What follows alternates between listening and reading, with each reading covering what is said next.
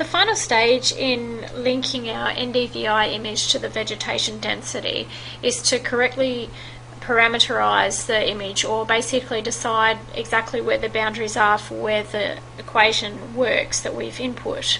So if you have a look on the left hand side here, I've got the basic NDVI image, and if I look at the values of the image, we're looking at pixel values of anywhere between -1 and +1, depending on where we are. So out in the water it's often below 0, and the densest vegetation areas are going to be the higher pixel values there. Now what I've done is I've already converted this image to a vegetation density image using band math and the trendline equation that I extracted from Excel. So that's what I've got now on the right hand side. Now if I link my two displays, you'll be able to see the difference in pixel values. So as I wave my cursor over anywhere in the image, you'll see that the NDVI image from the left hand side, which is actually display number 2, has values between -1 and +1, and the image on the right, which is display number 1, should have values anywhere between 0 and 100. However, because of the way the equation works, it will actually work outside those bounds, and that's what we need to do in the step here, is to take any value of a pixel which is greater than 100 and reset it to 100, because obviously you can't have more than 100% vegetation, and anything that's less than 0 will reset that value to 0, because obviously you don't have anything less than 0% vegetation either. So we'll have a look at particular areas. So as I move my cursor around, the particularly bright areas might be anywhere up to say about 170%, which is incorrect. Okay, so what we're going to do here is to find those areas, first of all, that have pixel values less than 0, and we'll reset those to 0. And the way we do that is through the masking tool.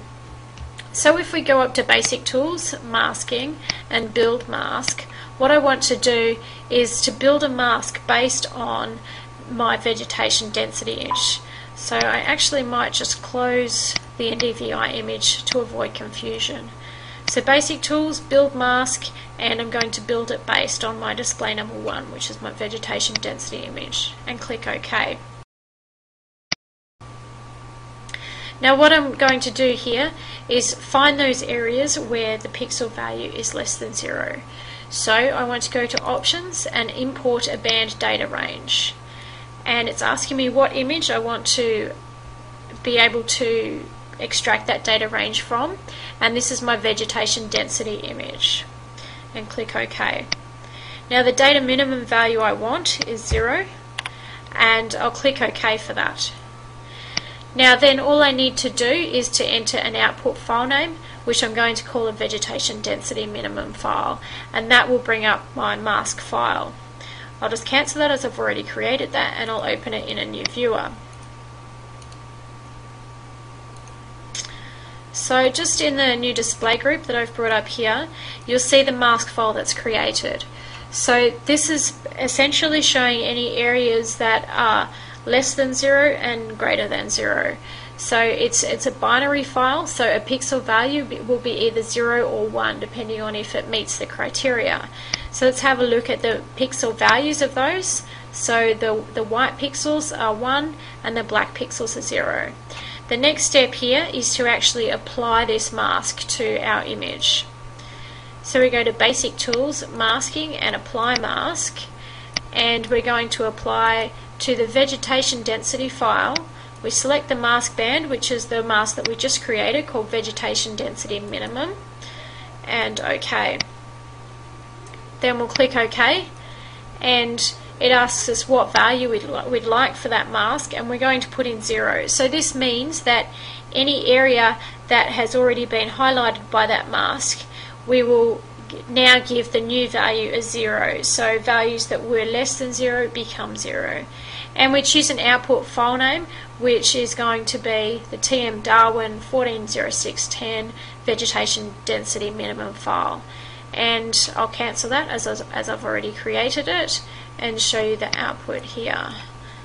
So we've got our vegetation density minimum file created, and you'll see that there's a bit of difference between this image and the image that it was created from. Okay, the main difference is it's a lot tidier. So whereas in the right hand scroll, you'll see that there's a lot of grey in the water areas, and if we link up our displays and get our cursor value, you'll now see that areas that did used to have a negative pixel value have been reset to 0. So this is primarily affecting water body areas. Okay, and as I move around the image, you'll see that those values have been cleared up. So we now have a range of between 0% and anywhere somewhere up above 100%. So we need to fix up the top end of the equation there as well. So the next step is to create a mask in a similar way, but this time using maximum values of our first image, of our image that we've just created here. So again, we go to Basic Tools, Masking, and Build Mask.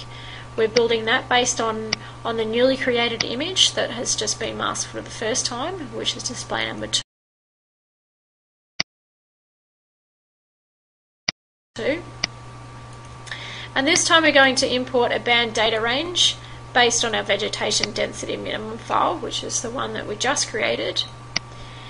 And what we want to do is change this maximum value to 100. Okay, so this is going to find us pixels that are above 100 or below 100. And again, create that binary file there. Click OK, and we'll choose our output file name there as veg density max. Okay, so I'll just cancel out of that and open up the file that's been created there. So we've got the mask file, our vegetation density max mask, and I'll load that to a new band, new display. So again, we've got a binary file of values of either 0 or 1.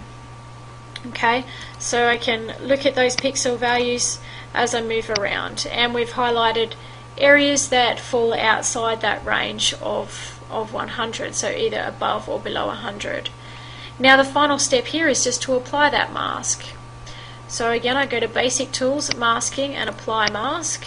I'm going to apply that to my vegetation density minimum file.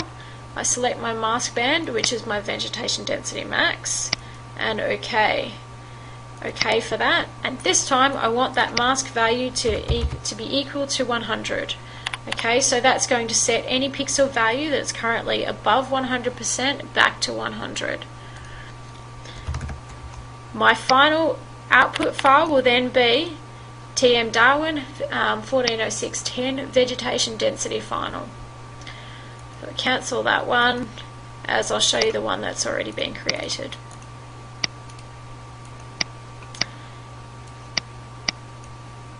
Okay, so this is our very final vegetation density image. I'm going to look at my cursor values, and anywhere in the image I should only be able to get a value of between 0 and 100%. And if you're unsure about that, you can always create statistics of the file under Basic Tools option. And a good way to analyze this image is then to open the original Landsat image and understand exactly how the original colors of the image go into relating to the vegetation density, and that will help you analyze different patterns as you go through. But you should definitely make sure that your value is always between 0 and 100%, and you want to make sure that the image appears as you would expect it to based on what you know about the images that have gone in to make this, including the NDVI image, the original Landsat data, and the WorldView 2 data from which the equation was originally derived.